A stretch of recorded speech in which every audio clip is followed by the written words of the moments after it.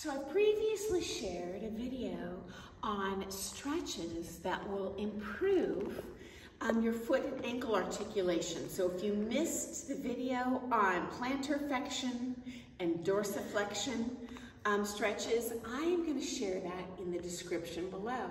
But today, another stretch that's super going to help your dancing, we're going to work on your core. And honestly, this is especially important for males because you have, I believe it's about a 45% more muscle mass in here than we do. Muscles are not flexible by nature. You have to really stretch them to dance softly. Once you dance and you hit your maximum of flexibility, you gotta use brute strength to get around. That's gonna pull on your partner, whether you're lead or follow, that doesn't matter. It's gonna make it harder for you to dance because you're expending all of your energy fighting your own inflexibility instead of soft, just like, oh, that's easy peasy lemon squeezy.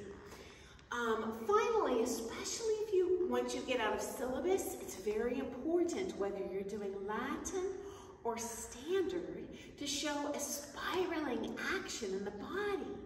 Okay, so it doesn't matter what dance it is. I'm often going to do this action instead of as beginners, and this is a normal phase. If you're a beginner, just try the stretches. You can apply this later.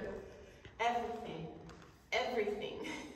And that's normal, both in terms of learning curve and just body flexibility. Now you will get flexible on your own friends if you don't stretch at all. But I got news for you. It's gonna happen 10 times as fast if you just do this at home, once in the morning, once at night. Just hold it for 20 seconds, guys. This is gonna cost you no money at all, no time at all, make your dancing much softer, lighter in your partner's arm without pulling on them, and make your dancing look better and function better. Okay, so in terms of your core, this is your center, okay? Number one, my suggestion, lower the legs, and as much as you can, if you need to stand in front of your closet mirror, that's fine. Go ahead and poke your knees to the right, and make sure when you're looking in the closet, we're not here. We're not dropping anything. We're gonna pretend like we have airplane wings, and the lower you go, the more you're gonna have to lift this side. You might even think about holding something in your hand while you're doing that with your palm up, because that's kind of foolproof. If you're on the dance floor, you have a ball here, and you drop the ball, you jump the side. You'll be surprised if you rely on just your senses. You're probably here, whether you're a man or lady, and you really want to be even Steven. So my little cheat is when I'm dancing, I pretend my judges are dyslexic, okay?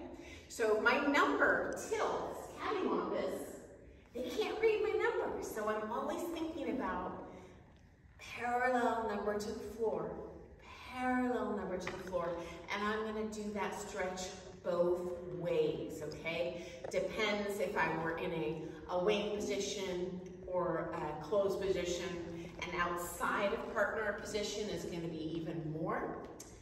I also suggest, to make it easier, cross the legs short and think about stretching this hip to the partner. Do that both directions. So a common mistake I see is people are going up the ranks, this is normal, is CBM, and they're not actually stretching in here at all. They're just, well, worst case scenario would be doing this. Next best, but not so good, would be just the shoulders. And ideally, in ballroom and Latin, we want to initiate our rotation from the floor up. So if you think feet and hip first, that'll help you when you're doing these stretches. So foot, knees, hip, and the body follows that, okay?